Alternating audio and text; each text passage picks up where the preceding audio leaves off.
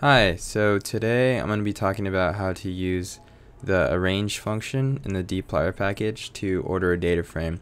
And I did a video a while back, but it's pretty outdated by now, and this way is a lot easier, so I'll show you how to do it.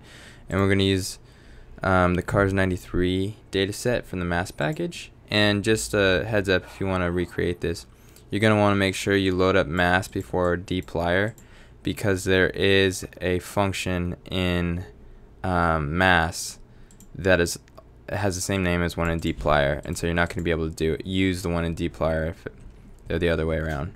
Okay, so I named it auto, and what I'm going to do now is I'm going to turn it into a local data frame, and then I'm also just going to, and I'll print that out real quick. Okay, so here's a local data frame. So I only want to, and I'm going to use chaining here, so I'm only going to want to take from this data set, I want the manufacturer and the model, and let's see, say mpg.city. And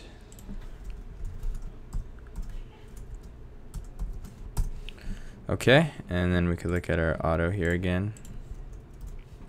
Okay, so we have this here.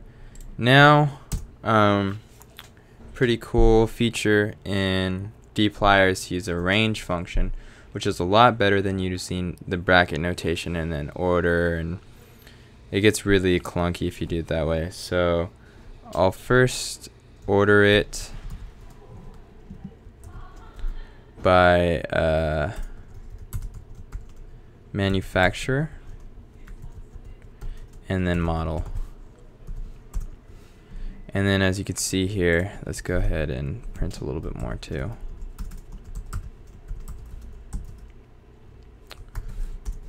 Okay, so as you can see here now, when I ordered it by manufacturer and then model, we have the manufacturers are in alphabetical order, and then within that the models are in alphabetical order.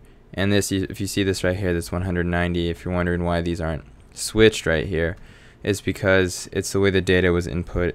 This is an ordered factor, so this is going, the 100 comes before the 90, just due to that. And then we come here, and so everything's there. And as you can tell already, this is a lot easier to do than the order. Now let's do, let's order by this MPG city. So there's two ways you can do this. This way I'm going to do first. This will order it in ascending order, so from lowest to highest, which, oh, whoops. Okay, so this is lowest to highest, which, you know, may or may not be what you want, but if you want it from highest to lowest, or in descending order, just wrap your column around this descending with this DESC inside the range. And then there you go, and let's get a little bit more here, and there it is. Alright, that's it. Thanks.